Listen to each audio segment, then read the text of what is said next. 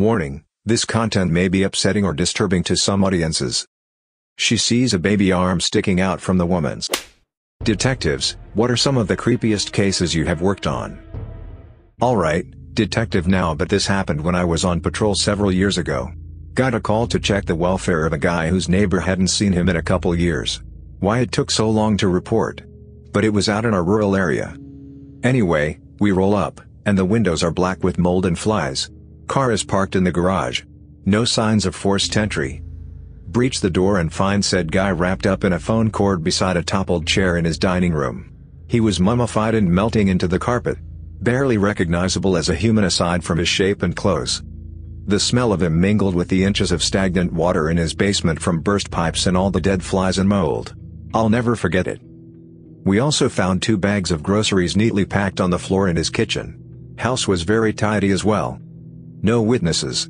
Estranged from his family. Clearly had a cat, but we never found its remains. Medical record indicated he had a heart condition. My theory is he was having a heart attack and tried to call 911 but never got to make the call. Perhaps the creepiest part? His mailbox was overflowing with past due bills and cancelled utility notices. The last one was a couple months old. I used to work as an EMT. When I first started, I went on a prison call once. Our PT had a medical issue, and on the way to our patient, me and my partner witnessed another inmate eviscerate himself somehow. He was beating on his hospital cell door screaming for painkillers and how now you all have to take me to the hospital. And the nurses non-pulsed were like, yeah, we called someone. But don't sweat it, this is like the 3rd time he's tried this.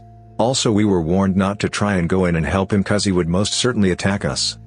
Dude has his intestines hanging out and entire staff seemed to think it was no big deal. Kinda crazy. I soon learned how messed up prison hospitals are. Eventually I too became desensitized. I was a young cop at this time as well. It was a fire, later found to be intentionally started, and I was primary on it with another guy. Fire scenes usually consist of making sure all residents are out of the building, taking down the information of all people so that you can account for residents, blocking off streets so the firemen can work, noting which police department and fire department personnel are at scene, etc. Fire department is doing their thing, and we're canvassing all of the people at scene to see who is a resident of the building and also for possible witnesses.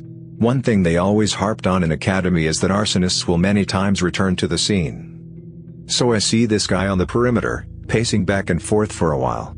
I make my way over to him and start up a conversation. I find out he used to be a resident of the 2nd floor apartment and the landlord recently kicked him out. Huge red flag, immediately hand him off to detectives. Ended up being the guy who set the fire. This was one of my favorite achievements in my career, because of what would follow. It wasn't until years later that my friend, whose uncle was the senior detective on that job, told him the story, and gave all the praise to me. Hearing that in a random conversation years later was more gratifying than any award I could have been given. After we handle our business, we're just standing across the street watching fire department do their job. A huge blast on the 3rd floor blows a firefighter out of the top floor window, and we immediately hear his coworkers screaming. I'm getting chills typing this. I immediately call for an ambulance. I help them wheel the stretcher over the fire hoses etc. to the fireman. He ended up hitting a lower roof on the way out the window that ultimately caused his death by internal injuries. After the fire was put out, we responded to the hospital.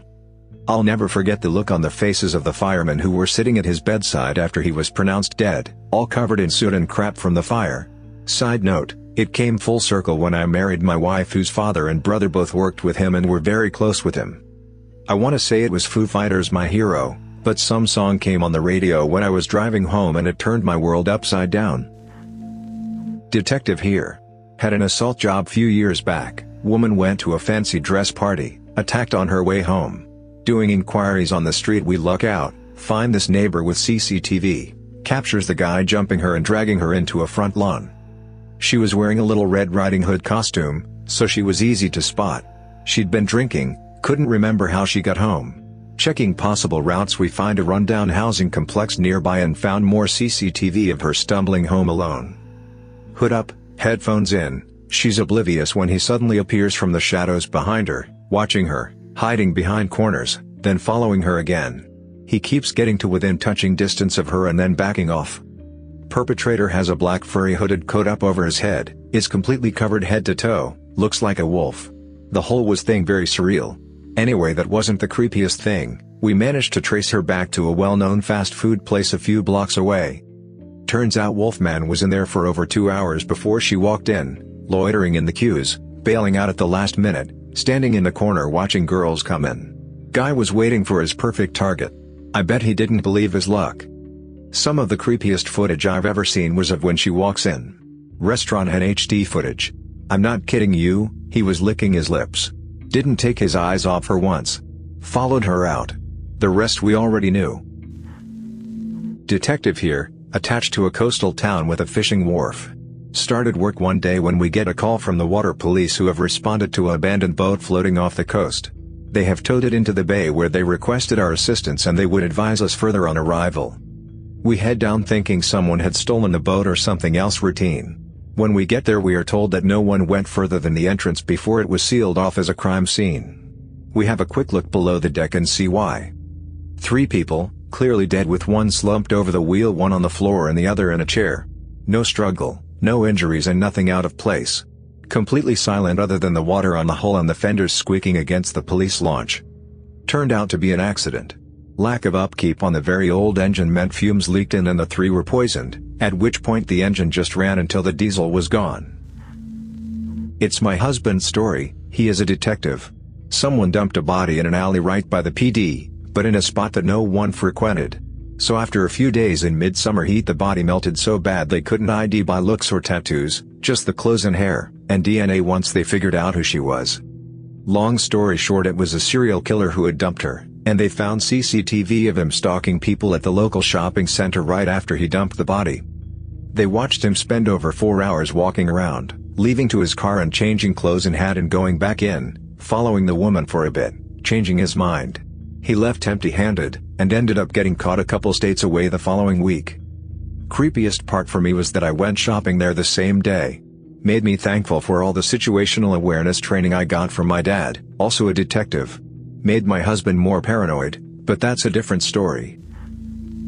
Not a detective, but I know a creepy case. A friend of mine grew up in a big family house with her immediate family plus an uncle and grandparents. Sometimes her and her brother would wake up with things written on their faces in permanent text. Just random phrases, nothing too shocking. The kids were about 8 or 9 years old, they both denied doing it and no one looked any further into it.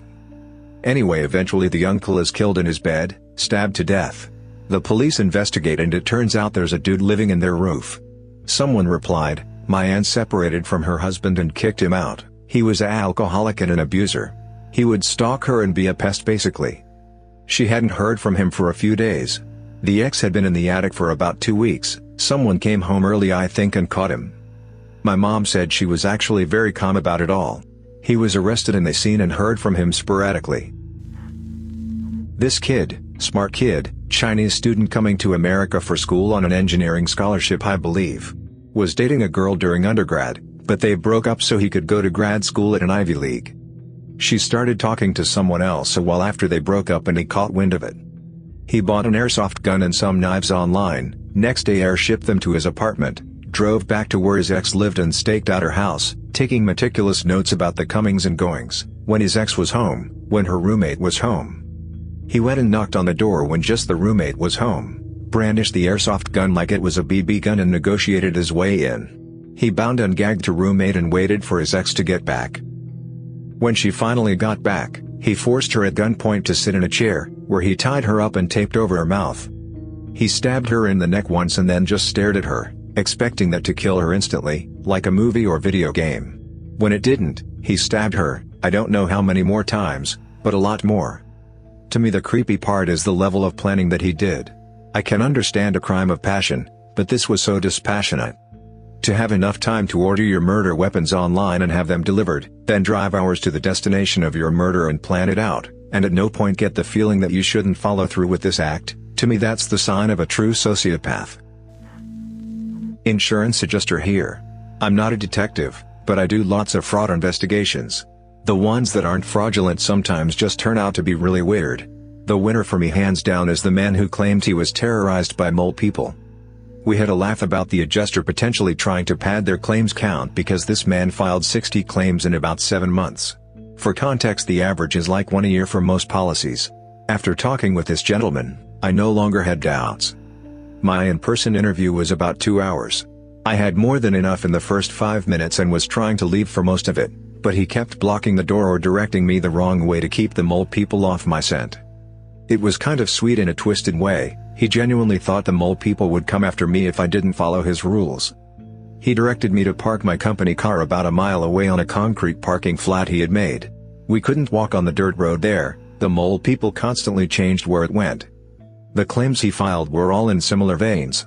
The mole people moved his car every night with magnets and damaged the suspension, and the noise kept our insured awake. They'd steal his hubcaps and put them back before they thought he would notice, but he noticed and they were covered in scratches from being pulled through the dirt. They would use long thin sticks from underground to siphon gas or wiper fluid or oil, but never more than a few drops. And for every one of these things he would file a claim which would inevitably be well below his deductible. We decided there was no fraud, but a call to Adult Protective Services was merited. There was this guy who liked to shoot turtles on a pond on his property. He sees a turtle and shoots it 2 times with a .22 rifle. He had a hunting dog that would go fetch the turtles. He would make turtle soup with them. The dog goes out and gets the turtle and an arm pops up. The turtle he shot was the back of the man's head who was dead in the pond. The guy who fell into the pond might have had an accident or car trouble and slipped in the clay and hit the water at night the day after Christmas while drunk. The cops ruled it a drowning. The body had water in his lungs and his blood had pooled. Lividity was at an angle due to him face down in the pond. There was a website that the parents had, I couldn't find it, that said that the guy shooting the turtles murdered the guy by shooting him in the head and dumping him in the pond. I used to work with a retired LAPD beat cop of 30 years in his retirement fund money gig working on an ambulance. He told me this story that sent chills down my spine. He pulls over this sedan for expired tags, and neither the driver or passenger has any paperwork, driving illegally, and they're both acting shady as hell, so he calls for backup, detains them, and searches the car. He finds 2 dead young teenage girls in the trunk. They're naked, bound, and gagged and had been mutilated, and there was tons of devices obviously meant for torture. He calls in the homicide detectives, and the cavalry comes. The 2 guys are hauled away to jail, and his day wraps up after all the normal procedures and paperwork has been filed. And he says that was the last he ever heard of that case. Nothing. No subpoenas. No testimony to a grand jury. No interviews for the homicide detectives. No stories in the paper. Nothing. He said it wasn't his normal area and didn't know the other cops and detectives that showed up, so that it's possible it just got lost in the enormity of the LA justice system, but he always wondered if there weren't some shady things going on. Private investigator here. Looking into a liability stabbing case. They were blaming the apartment complex for the resident getting stabbed by another resident. Turns out the dude was planning a mass shooting and was part of multiple right-wing white supremacist guy, wanted to attach a gun to a drone and kill a ton of people. Instead, he was so racist he couldn't help but stab his black neighbor before he pulled it off. His social media was essentially a manifesto, and the cops found a bunch of firearms laid out, fully loaded and ready to go. I feel bad for the neighbor, but their getting stabbed likely saved multiple people's lives. My boyfriend was the detective in this case. An officer doing a wellness check on an elderly woman spoke with her son. He said she was out at the moment, but she was doing well. He spoke in detail about what she was up to lately and all that. The officer noticed a strong smell coming from the yard though. I'm sure you see where this is going, as I don't think pretending a deceased relative alive to keep receiving their benefits is uncommon. The officer turned the case over to a detective, my boyfriend, who returned with a warrant. There were 2 houses. A main house, and a small apartment-style house in the backyard where the mother once lived. When they entered, the son seemed calm. Showed them right to the mother. Continued to speak as if she was still alive and well. In the bed, they found the body, that had clearly been there for a long time. It was like a putrid puddle. The stench was unbearable. The son adamantly refused that she was dead, insisting she had just been up and around the main house yesterday.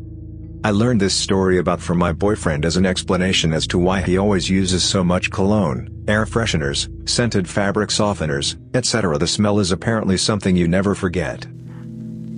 My uncle was a cop. Essentially, they got a call to a house. The neighbors had called the police and told them there was a strong odor coming from the apartment next door. They got a little worried, as this was an older woman, who only really left her home for essentials. They knocked on her door and she wouldn't answer. After many times knocking and calling, no answer. So they had the landlord unlock her door. They weren't necessarily thinking she was dead initially. Not sure how. It seems fairly obvious. They get inside, and the odor is just awful. Like burnt hair and cooked meat. The woman was taking a shower. She went to adjust the heat to be more hot. She slipped and fell on a loofah that was on the floor of the bath. And hit her head on the tap. Somehow in the fall she managed to turn the heat tap way too much. Essentially, she passed out. And then died from brain hemorrhaging. And then the hot shower boiled her. The hot water was running on her for about a day and a half. The tenants said that they were wondering why there was very limited hot water in the small apartment, which was downtown above a bar. So it wasn't like they had separate piping. So to sum it all up, old woman died in her shower. Hot water turned her into pulled pork. But like mushy pulled pork. Yeah, my uncle offered to show me pictures he had of it. I'm pretty desensitized to gore, as I follow many communities that deal with that. But I just don't think I'd be able to handle that. Still, to this day, one of the grossest things I've ever heard. Not a detective, but a forensic computer examiner for my local sheriff's department. I work closely with detectives and do lots of investigative work, so I feel I can accurately contribute to the conversation. Despite what the title suggests, a lot of my work is actually based on cell phone dumps. I once got a request from a detective to dump a guy's phone because he was attempting to sell our county jail jumpsuits. Don't ask me why, I wouldn't know why anyone would want to buy one, or how he even got a hold of one. So I did what I'm supposed to and dumped his phone's data into a report for the detective to go through. Problem was, there was way more on the phone than what we had bargained for.